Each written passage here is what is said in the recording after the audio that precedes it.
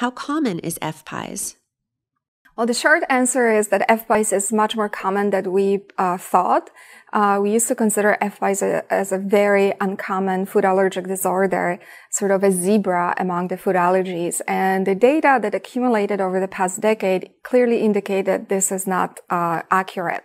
So the first studies that reported some information on incidence of FPIES came from Israel, from a unselected population birth cohort, in which 0.34% of infants were diagnosed with cow's milk FPIES.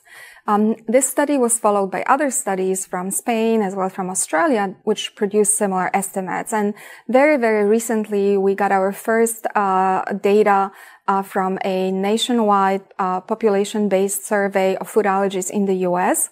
And under 18 years of age, FPIES to various foods was reported for 0.5% of children, and for adults, it was 0.2% of adults. So basically, it's almost close to 1 million of Americans, both children and adults, reporting FPIES. It is more common than we thought.